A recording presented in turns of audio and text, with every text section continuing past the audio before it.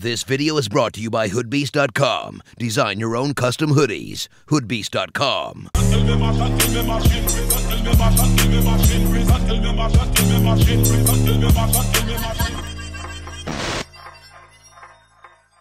What's going on, guys? It's JAHRONMON, and today we're going to be doing a performance review on the new Nike NBA socks, more specifically the Nike Elite Quick Crew socks, where we will be covering 4 aspects of these socks, and those 4 things are fit, comfort, durability, and value, or in other words, are they worth it? So let's get things started. The first thing we're gonna talk about is the fit. These are a size large, which cover men's shoe sizes 8 through 12. I myself am a 10.5, and the thing about me is my ankles are always a little bit swollen, and I absolutely hate, I'm telling you guys, my least favorite thing to do in the world is put socks on. So if a sock isn't easy to get on and off, I'm simply just not using it, period. These socks, however, I thought the fit was pretty good, and they were pretty easy to get on and off. I actually really enjoyed it a lot. So if you're like me and you always find socks being a hassle to put on and off, these new NBA socks will definitely work in your favor. Now, the length of the sock is a little bit longer than the previous official sock of the NBA, Stance's NBA Crew sock. As you can see in this clip, both socks are pulled all the way up,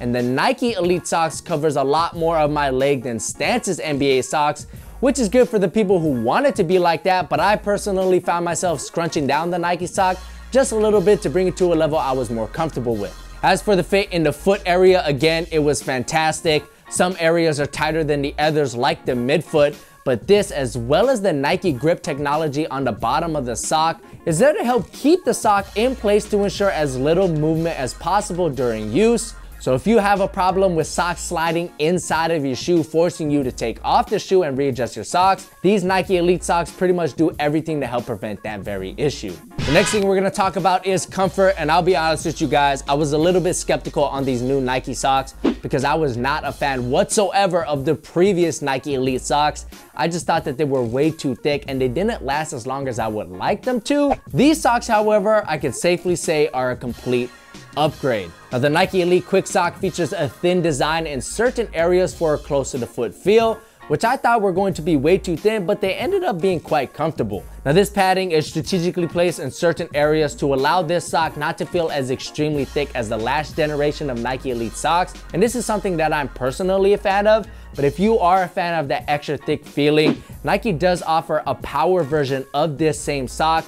And when I was checking them out in the store, I could already tell that those were way too thick for me. But it is nice that it's there as an alternative for those who may feel like this sock, the Nike Elite Quick Crew, is too thin or doesn't have enough cushioning. Now, the last thing I want to talk about comfort-wise is the tube area. And this is easily my favorite aspect of this sock, as it is extremely comfortable. No matter how many times I put these through the washer and dryer, this area never really lost its elasticity, and the materials, which are made up by an ultra-fine polyester fiber, remained soft to the touch and didn't become coarse or harsh, which is something that I actually had a problem with these Stance socks, because the tube of this sock, after about a month of use, would kind of lose its shape and elasticity, and that didn't allow it to conform to my leg as well as I would like it to. And the materials just also weren't as soft to the touch as they were when I first bought them. It is worth noting that you'll have about 3 to 4 weeks until the padding in this sock starts to lose its plushness, but even then, don't get me wrong, the padding is still extremely usable. I'm just saying that when I put on a brand new pair of socks after using the ones that I've been using for a month straight, I could definitely tell that the padding was a lot more plush in my new pair than my used pair. So if you're someone who looks for cushioning in their sock, especially this one, you'll have about 3 to 4 weeks until you have to add another pair in your rotation. All right, so now it's that time to talk about value. Are the new Nike NBA socks worth it? Well, they retail for about $22, and that to me is extremely expensive for a single pair of socks.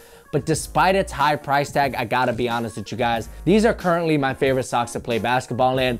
Not only were they very easy to get on and off, but I thought the durability was fantastic, and these socks found a nice balance between comfort and responsiveness. So if you have no problem dropping $20+ on a single pair of socks, I would highly recommend these. But if you do have a problem with that extremely high price tag, look guys, it's no biggie. Those Stance socks can be found on clearance for about $5 or less at certain retailers.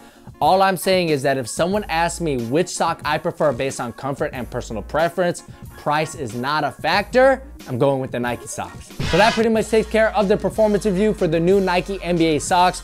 Hopefully this review helped you guys out, but if you do have any more questions, please let me know in the comment section below. I'll get back to you as soon as I can. If you enjoyed this video, please give me a like. That helps me out a lot, guys. I really appreciate it. Be sure to subscribe to this channel for more great content just like this. My name is Jaron. I'll catch you in the next one. Peace. I realized that I was slipping quite a bit, so I don't know what to make of that. Obviously, slipping is a huge sign of lackluster traction, but I didn't really notice it during use, so I'm gonna say the traction was pretty solid. I will say, however, I did have to wipe pretty much every chance I got, so if you're playing on really dingy floors,